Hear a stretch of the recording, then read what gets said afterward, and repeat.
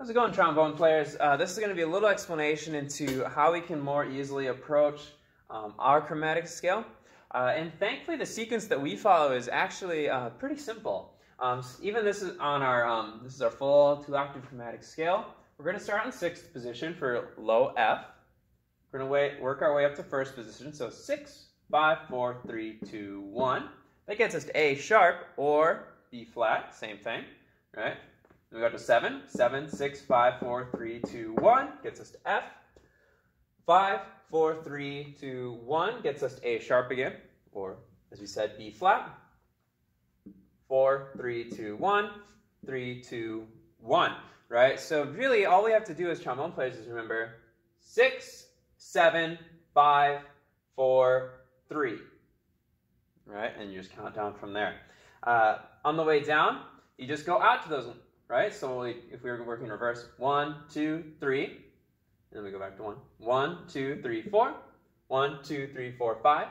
1, 2, 3, 4, 5, 6, 7. 1, 2, 3, 4, 5, 6. Right? So one way you might practice this is just by saying the name of the slide position, tapping your foot, and sliding. Right? So we might go 6, 5, 4, 3, 2, 1. 7, 6, 5, 4, 3, 2, 1, 5, 4, 3, 2, 1, 4, 3, 2, 1, 3, 2, 1. Then on the way out, we might go 1, 2, 3, 1, 2, 3, 4, 1, 2, 3, 4, 5, 1, 2, 3, 4, 5, 6, 7, 1, 2, 3, 4, 5, 6. You should also practice that saying the note names, right? So we go off to 6th position for this one.